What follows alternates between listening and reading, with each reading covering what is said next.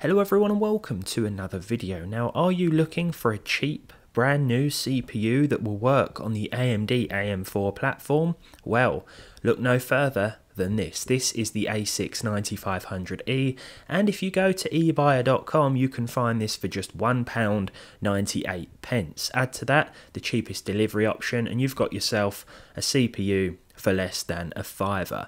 But is it worth it? Well, today we're going to talk about my experience using this thing, general usage, gaming, things like that. Because while this price does look pretty tempting on paper usage wise, well, I'm not going to beat around the bush here. Let's cut straight to the point. It was quite horrible. So let's talk about the A6 9500E. Now, a while ago, AMD were actually offering the standard A6 9500, the 65 watt version of this chip, as part of their BIOS boot kits. You could actually loan one of these, slot it in a motherboard that wouldn't post with a newer processor, update the BIOS, and then I think they'd expect you to send the chip back. I'm not sure if they still do that. Anyway, this 9500E is actually a slightly lower watt version of that chip. This is a 35 watt CPU, but just like the 9500, it has 2 cores and 2 threads. So as you can imagine, it's not the most pleasant chip to be using in 2025, especially with modern operating systems such as Windows 10 or 11, if Windows 11 is even supported. I couldn't find it on the list. Now, to be honest, I expected a lot worse from 2 cores and 2 threads. General browsing usage, watching YouTube videos isn't the most pain-free experience, but it does work. I plugged this into an A320M A Pro MSI motherboard, stuck in 16 gigs of 2400 megahertz RAM, the fastest I could get working with this thing, and then we were away. And to be honest, I've used worse, put it that way. Now, what I will say is that eBuy originally sold this with a B450 BioStar board, a really cheap CPU motherboard combination, and the chip didn't actually work in that board. In fact, a few boards I've tested, be it B450, A520, were not compatible with the A6 9500E or the normal A6 9500 for that matter. I'm not sure if they've had like a microcode update in the last couple of years that's prevented compatibility. Maybe they did work at some point, but I think the BIOS that a lot of these boards ship with is just incompatible with these ancient AM4 processors. I've got a couple of A320 boards and they both did work, so that's worth bearing in mind. You can pick those up pretty cheap used, so it's not hard to put yourself together a really cheap combination. Though your best bet is certainly a cheaper first gen Ryzen CPU instead, the 1600 for example, which you can find £25–30. Now, the A6 9500E actually has integrated graphics as well. They're not up to much, but I found that you can actually run old games with plus 30 frames per second. If we take a look at Skyrim here, it's running with over 30 FPS a lot of the time. There will be some horrific stutters. This is in pairing with 16 gigabytes of 2400 megahertz DDR4 to 8 gigabyte modules. I also found that Left 4 Dead 2 ran pretty well, even better in fact than Skyrim. Again, we're using the same 720p lowest settings, but plus 60 FPS wasn't too uncommon to see with this one. So if you really do want something extremely basic, very cheap, then you know it's not the worst setup I can envision. And of course it gets you on a modern platform that can be upgraded at a later date. I then wanted to try Cinebench 2024, but it crashed every single time, so that wasn't happening. So instead, Cinebench R23 it was. After a long while, we got a score of 598. I'm just going to throw up a result of a Ryzen 5 1600 or 1600 AF for comparison, so you can get a rough idea of how this 2-core A6 9500E compares. Yeah, but now it was time for the gaming results when paired with a discrete GPU.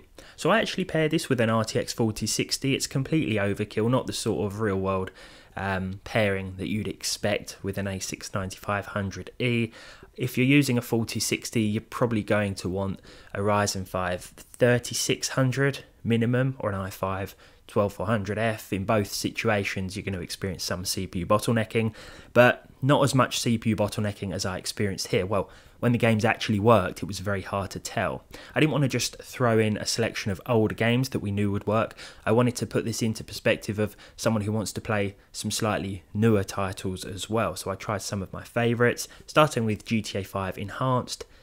Nope, this crashed. Kingdom Come Deliverance 2 was up next, and although I thought it was going to actually run, we got a black screen. The mouse cursor did load, the custom game mouse cursor, you know, the little golden arrow thing, but that was it. It got my hopes up a little bit and nothing actually came of it in the end.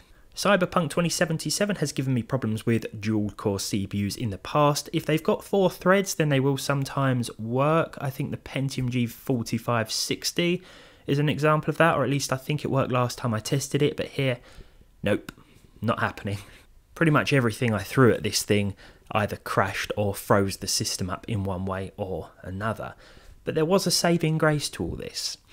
I tried Red Dead Redemption 2, not expecting much, fired it up with the ultra texture setting and everything else set to medium, just like I'd normally do with a 4060.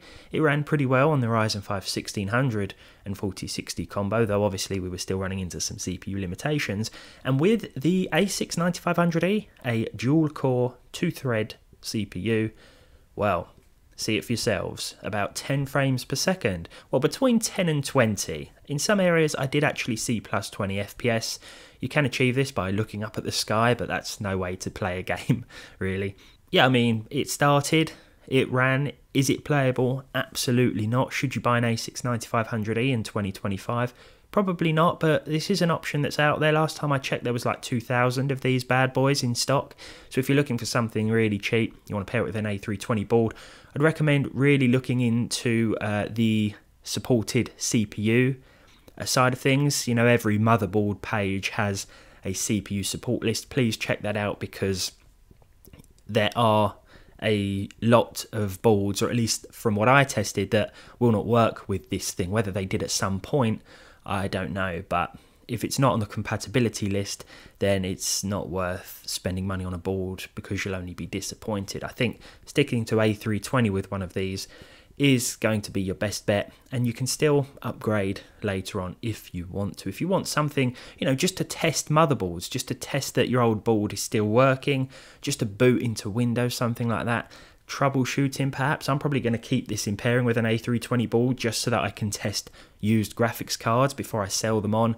There are certainly some uses to a weak chip like this, and for £2 plus another £2 or so postage, not a bad shout in my opinion. But there we go, the A6 9500E, not good for anything particularly intensive or modern gaming, but even with the integrated graphics, you can play some of your favourite older titles, that's for sure. And for basic computing, even with modern operating systems, yeah, it's going to do okay. Not okay in the same sense that a Ryzen 5 1600, for example, is going to do okay, but okay as in you probably won't pull all of your hair out using it. Look, I mean, I've still got mine, most of it anyway. It's certainly disappearing at the front these days.